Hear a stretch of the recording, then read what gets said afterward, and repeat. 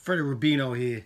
I'm talking to my friends in the Northeast that got all this snow. Do yourself a favor.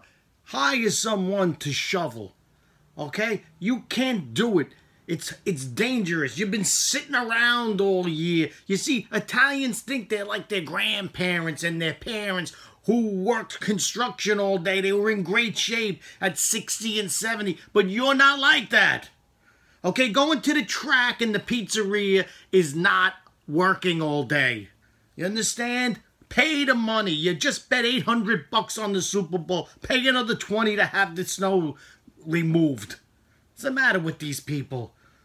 My Uncle Sal, 70 years old, for the Super Bowl. 3 tables and 20 chairs he walked up 3 flights of stairs with, like he was walking through a meadow.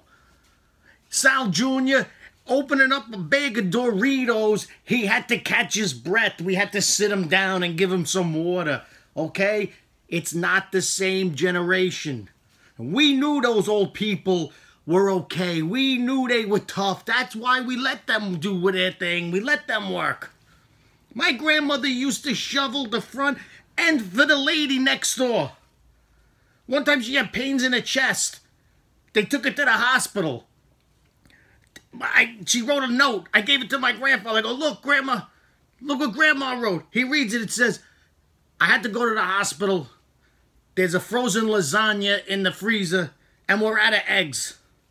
My grandfather reads it. He's like, I just bought eggs. Because he knew that she was going to be okay. Okay, by the time we got to the hospital, she was fighting with everybody.